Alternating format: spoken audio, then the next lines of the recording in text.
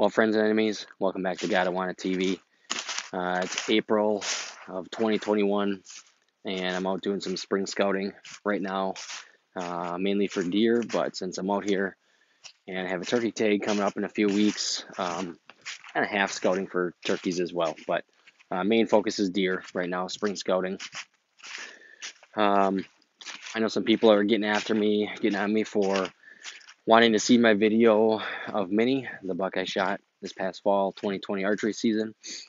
And before I do that, I feel like I need to go back and post my buck from 2016 that I called the Big Ten, because even though they're 4 years apart, they're definitely linked in a way. So I spent some time editing that video from 2016, and unfortunately, when I started doing that, I realized that I lost quite a bit of footage. Files were corrupted or bit rot or whatever the hell went on, but I have had videos both on my video camera and different GoPros that I had at the time that are no longer playable. So it's pretty unfortunate. I was kind of pissed because it would have helped put the story together, kind of really show the timeline of events and kind of pull that whole story together. So I'm working with what I have to get this video done, so it may not be the most linear or tell the best story, but it's what I have to work with right now. So hopefully you enjoy that. Just real quick as well. So back in 2016, I had a few different good bucks I was after in different areas. My number one buck I called Mondo, and this is at the time the bucks that I knew or were around or kind of had an idea of how big they were. So I had Mondo as number one. I had Baby Mac as number two. Then I had a buck Gager as number three. But within 2016, I realized how big Gager was, and then he quickly bumped up to number one and kind of became a buck I was obsessed with for the next 3 years.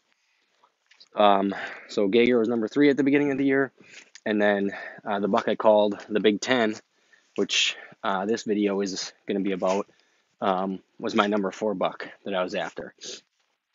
So with that, get right into it, and we'll take a look at my video of the Big Ten from 2016. And I just drank a Java Monster a little while ago, and as I'm walking in here, it's kind of getting the metabolism going, so I really need to poop. So check her out. All right, so back in 2016, I hunted opening morning, didn't see a deer, scouted midday, and then went to a different area the afternoon for opening day. Again, didn't see a deer. So went to a different area on Sunday the next morning and got in well before light. And right at first light, I didn't see a deer, but I saw a black squirrel. And I always wanted to shoot a black squirrel, whether it was a gun, bow, whatever. I just always wanted to shoot one, kind of on my bucket list, if you will. And I see this black squirrel coming. But because it was so early in the morning, I didn't want to ruin my hunt, so I decided to pass the black squirrel. Didn't see a deer again. Just as I'm packing up at about 10 o'clock, all of a sudden here comes this black squirrel. So I put an arrow back on and figure I might get my chance here. So let's see what happens.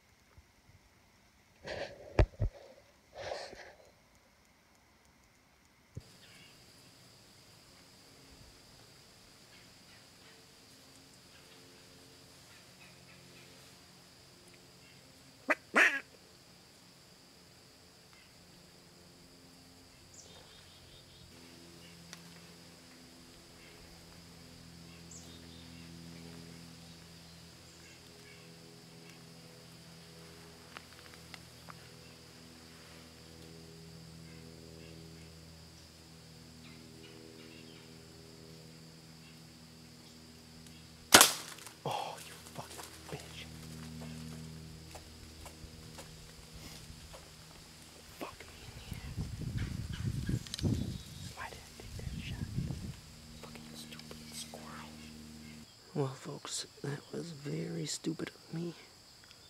Tried to get my trophy black squirrel, and I hesitated for a second when he was on the ground. I had a decent shot, and then he was behind a bunch of shit, and he was directly right in front of me. After holding back for like 2 minutes, I took the shot and fucking missed point blank. Well, it was really about the fourth week of the season when I actually saw my first deer. Like I mentioned, I was hunting, some specific deer. I wasn't just hunting deer in general. I was hunting a couple specific bucks. So basically, I would hunt the morning based on what I'd see, which up to that point was nothing. I would then spend midday scouting either that area or different areas, and then I would bop in the afternoon to a different area after one of these different bucks. And during that time of year, I'm primarily just a weekend warrior. I'm not using vacation during the week early in the year. So I'd maybe get 3 sits, Saturday morning, Saturday night, Sunday morning. And then Sunday after the morning sit, I would pretty much scout until dark and then drive 4 hours back home. So really trying to learn these different areas, learn what I can about those different bucks. And that's kind of the whole game plan. If I really had a game plan, I was just trying to learn back then in 2016. Well, boys and girls, welcome back to God I Wanted TV. I'm your host, Chris Zarnick. It is Saturday, October 8th, and I've been deerless until today. I've had about 6 sits so far. Sad opening weekend, second weekend. Didn't see a deer at all. Then on the last day, after I was done hunting, I decided to go check on my cameras because it was supposed to rain and I wanted to scout out a new spot. In a complete downpour, I had 4 does come in as I was sitting at the base of my tree checking my camera. They obviously saw me being only 10 feet away and, well, they took off. But when I checked the camera, I had the Big 10, long tines, not real wide, but super long beams that wrap all the way around, almost touch. He was on daylight, only about 60 to 80 yards from here. So, I got the right wind. It's a north wind, northwest wind. I had this tree picked out for a while. I just never put a stand up. So, I hunted this morning again. Saw nothing. It was nice and cold, 37 degrees when I left the truck. But I got in here at about 11 and setting up the stand took me longer than I expected. And at about 2 o'clock when I just got the stand hung, sat down, turned around, there was a doe. So I'm like, you gotta be kidding me. So I climbed down, grabbed my bow, climbed back up, and then being a doe and a fawn, and they were about 30 yards away, kind of feeding around in the apples, and they just went back, and I think they did bedded not too far away, so hopefully it's a good sit. This really isn't the cold front I was hoping it was going to be, because right now it's about 56, 57 degrees. But hopefully this changing weather, it's supposed to get cold again tonight, will make the deer move and want to feed on some apples here, so that's the game plan. Brand new set, never sat before, didn't make a whole lot of commotion coming in, so hopes are high, but I'm probably not going to see a damn thing. But can't kill it on the couch, so gotta want it, baby.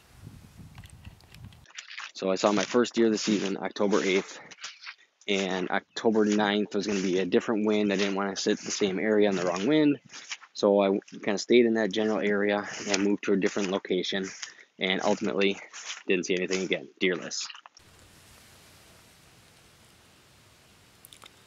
Well, boys and girls, pretty uneventful sit. It's October 9th, Sunday. I saw one small buck at about 7:15. He was over the grass, probably 60, 70 yards away. I only saw for a split second. Looked up, saw antlers out there, thought, ooh, there's a nice buck, and put the binocs up, looked like a small, either 1.5 years or maybe a 2.5, 8-pointer, little basket rag it looked like, and only saw him for about 5 seconds, so then he was gone. So, uneventful, disappointing. I'm actually freezing. I did not dress warm enough. I thought for sure the deer would be moving today, but guess not. So, time to pack her up, check the camera, and then go check some other cams, do some scouting. So check it later. So after finally seeing my first deer on October 8th, I spent the entire next weekend, I think it was like October 15th or 16th, just scouting the entire time. So I started getting into better deer sign. I thought I was getting closer to where at least one of these bucks was living. So on around October 22nd, I had an encounter with a decent buck at a stand I called the Quick Stand. So let's check that out real quick.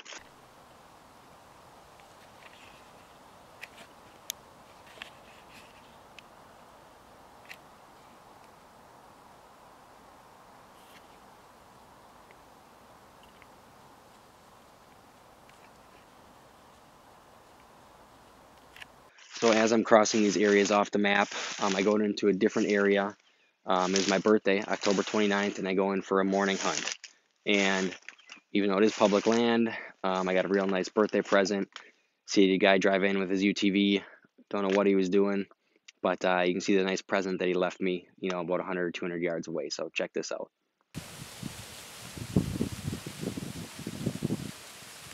Not really sure what this guy's doing. He's got no shirt on and bib overalls. He pulled up at 8:30, walked in the woods with a crossbow, walked out at 9 o'clock with no shirt on. I think he might have shit his pants. So after the incidents with Poopy Pants, I totally pulled out of that area, relocated. I'm like, all right, it's the right time of year. It's October 29th. I'm going to dive into what I think kind of the core areas where I think, one of these bucks are living. And I'm going to get in there for the afternoon hunt. I really didn't want my first time in there to be in the morning. I wanted to give myself, daylight and have a day with some wind where I could actually get set up, hang my stand and everything quietly and have a good first sit this first time going in there. So I did. I had a couple small bucks come through that I could have shot, which I didn't want to, obviously. And right at last light, I had a mature buck come through. It was kind of right on the edge of shooting light when he was coming through. I couldn't get a real good look at him. I could just see that he looked like a typical 10-pointer with long tines. So I'm like, okay, it's either a Geiger or the Big 10. And right as he was at kind of the edge of where I could see him, because it was kind of last light, he just let out this super loud, deepest guttural grunt I've ever heard. Just ripped it up. It was crazy. And because it was so dark, I didn't want to call at him because I'm like, well, if he does come in, there's probably no chance I'm going to get an ethical shot at him. It would have been a complete blob shot, probably well after shooting light. So not going to take that. So I decided, okay, I'm just going to let him walk by, and that's what he did. So I'm like, okay, had a great hunt. I want to get back in here super early in the morning to beat any possible deer coming back through this area to get to the bedding area. So that's my plan. So the next day I went in. It was October 30th, and had another good encounter. So here we go.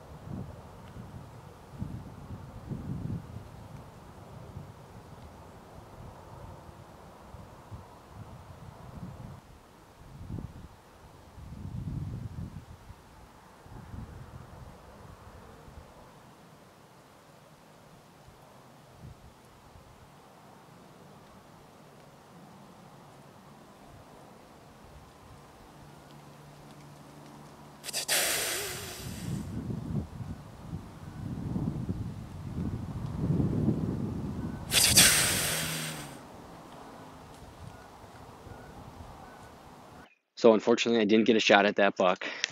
He's basically like 2 steps away from actually getting into a window where I could get a shot at him. What I think happened is that even though I had the right wind for the stand, I think it was swirling, and I think he ultimately, you know, caught my wind a little bit, and he did what big bucks do, and he didn't snort or anything or take off. He just did a 180 and slipped right out of there, and just that's what big bucks do, in my opinion. Mature bucks, when they wind you, they don't want to draw attention to themselves, and they just slip out of there the same way that they just slipped in. So um, it was a good hunt. I had 2 good sets, 2 days back to back, but unfortunately, the weather forecast after that day was going to be, for the next 7 to 10 days, was going to be in the mid to high 70s and the complete wrong wind. So I knew that I wasn't going to get back to that area for at least the next week. So I waited until the weekend of 11/5. So I'm like, I'm not going to use any vacation, even though I just had 2 good sits. It's not worth using vacation and sitting a spot in the wrong conditions. So on the weekend of 11/5, I'm like, okay, I'm going to scout out some other potential areas, just to cross more areas off the map, or try and learn something new. And during one of those scouting missions, I found the biggest shed, and probably will be the biggest shed I've ever found in my life. I didn't realize it right away, but ultimately I did realize it was Geiger's shed from the year before. So I'm hunting 2016. This would have been his shed from 2015, and it made me realize that, wow, this buck is way bigger than I originally thought he was. I didn't think he was, quote, that big, but he was a giant. So let's take a look at this 82-inch typical 10-point shed.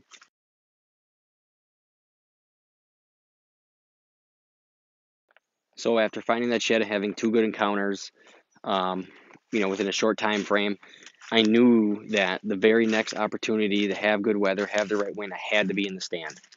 So I went back to work on November 7th, and the very next day, which had been November 8th, 2016, it was actually Election Day, 2016, was Trump versus Hillary. And I've always been a person that's always voted every single time in my life, but with those opportunities that I had and the weather forecast coming up, I knew that I had to be in the stand. It was too late to fill out an absentee ballot. I couldn't waste my time at the poll. Like, I knew I had to be in the tree. So November 8th is supposed to be 10 to 15 degree temperature drops. It was winds switching to the north after about 10 days of being from the south. I'm like, I have to be in the tree stand. I need to use a vacation. I just need to be there. Like, sometimes you just know. So I pleaded with my boss. I'm like, you have to give me off. Let me take a day of vacation, even though we were super busy at that time of year. And thankfully he did. So I worked 10, 11 hours that day. Went home, kind of repacked all my stuff, got everything organized, and slept for 2 hours. And I left at midnight to basically drive across the state to get to where I want to hunt. So even with those perfect weather conditions, I got in the stand super early. It rained, so I got in there extremely quiet, hung in the stand, set up probably a good hour before shooting light. Right away, I had a doe or small buck come through. It was too dark to really see what it was. But then after that, it was extremely slow for like the first hour to hour and a half of the morning. Didn't see a deer, didn't hear anything, nothing. So I decided to do an aggressive rattling sequence. So I rattled aggressively, did some loud grunts, and kind of stood ready for the next 10-15 minutes. Didn't see anything, didn't hear anything. So I sit down, kind of just settle in again. I'm kind of looking to my left, and I hear one twig snap, lightly, not very loud. So I'm like, oh. So I turn slowly to my right, and I look, and there's the Big Ten at 40 yards coming straight at me, and he's coming fast. So I barely had any time to.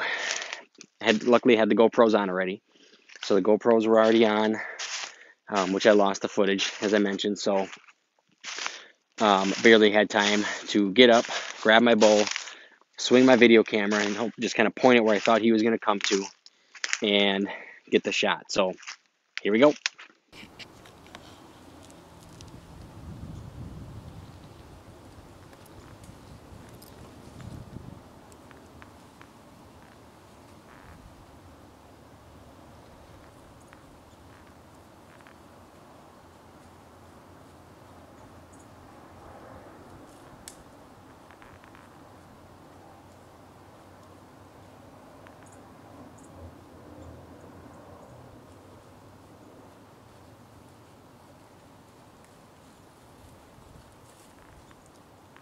Meh. Meh.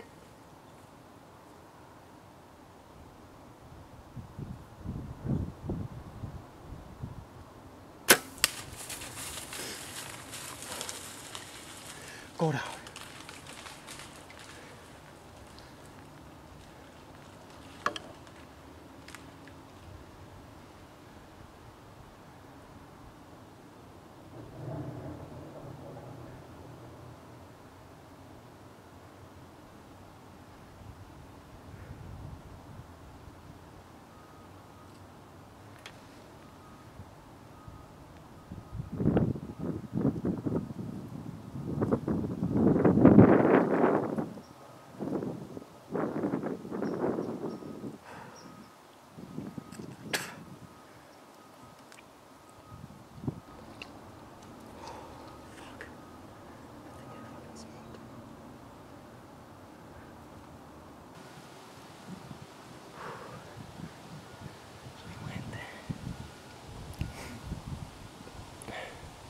That tree right there is where I last saw him. Holy fuck, is my hand shaking.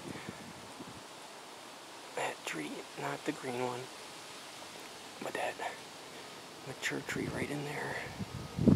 That's the last place I saw him. He could be straight north of me. He's fucking running hard. I didn't hear a crash, but it's kind of windy. I just heard a little stick snap. I was looking to my left, to the south. I heard a stick snap back behind me, to my right, kind of northeast of me, and I turned and looked, and Big Ten was right there. He was probably, I mean, he was within 40 yards by the time I saw him. I had my video camera turning the wrong way. I saw a deer, big rack, turn, grab my bow.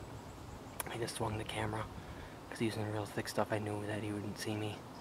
So I swung it. I have no idea if I got it on video or not, or if he was even in the frame. I thought it looked like a good shot, but I definitely did not get a pass through. I thought it looked height-wise good. I thought it was good. I mean, if it was back, it was only back to the liver, I would think. Definitely not guts. Fuck. I hope he's down, baby. I hope he's dead. So after the shot, I mean, the shot looked good. The buck took off running real hard. I didn't hear him crash, didn't see him fall. So I waited before I went down and looked for blood. When I got down to the hit site, unfortunately, it looked really bad. The blood was extremely dark, very, very dark blood, and there's actually like soybeans in the blood. I'm like, you've got to be kidding me. I freaking gut shot him. I just couldn't believe it. I was sick. So I didn't go any further. I grabbed all my stuff. I backed out. I didn't have cell phone service where I was, so I really couldn't let any of my buddies know or anything. So I packed up, got back to the truck, looked at the video again. I videoed it on my phone and texted it to a few of my buddies. Consulted with them, over the phone, a couple different buddies, and everybody thought that, okay, you smoked them. But I wasn't sure, wanted to be safe, so I did have a buddy that offered to basically drive across the state and help me track, because he knew it was one of the big bucks I was after. So about 4 hours later, he got to where I was. We then had time to watch the video again in the motel room on a bigger TV, and we were both in the mindset that, okay, he's definitely dead. So from there, let's pick up the track.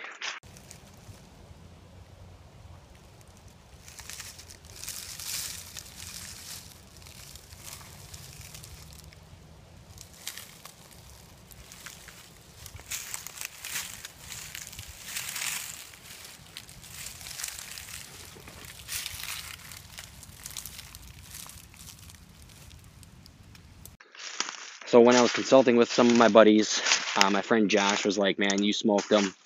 You might not have good blood for the first 50 to 150 yards, but it looks like he's going to open up, where you hit him. So as me and my friend Brock were tracking, the first 50 to 100 yards, really, there's barely just specks of blood. It was very, very hard to track. But after we kind of got to the 150-yard mark, all of a sudden he just opened up and there was like blood everywhere. And as soon as we got that first huge pile of blood, I started feeling a heck of a lot better. I mean, it was definitely a roller coaster saying, okay, you smoked him. There's hardly any blood. You gut shot him. But now you get to the point where, you're starting to see really good blood, and you're like, man, he's dead. Over this next little spot here, he's going to be dead. So let's see.